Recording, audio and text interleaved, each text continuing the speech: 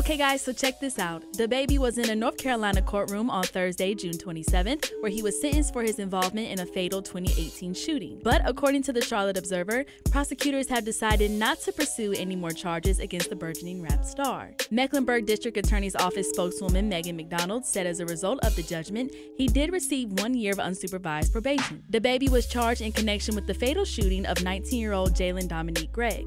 The incident occurred during a fight inside a Huntersville Walmart last November. 2 days after the shooting, DaBaby hopped on social media and explained he was in the store shopping with his 2 toddlers and their mother when someone pulled a gun and tried to take my life. So he says he did what he had to do. Daughter could've got hit, son could've got hit, me. And fucking lawyers and shit telling me not to say nothing and all that shit, but fuck all that, like, nigga, till 2 niggas walk down on you and your whole motherfucking family, threaten y'all, whip out on y'all, nigga, let me see what y'all gonna do. Police identified all individuals involved in the shooting, and 4 people were taken to the Huntersville Police Department to be interviewed. The victim's cousin, Quinay Horsley of Charlotte, said the family is satisfied with this week's verdict by District Court Judge Ty Hands, but they are still seeking justice. The family is retaining new legal counsel to prompt further action in the case. So what do you guys think? Let us know your thoughts in the comment section below.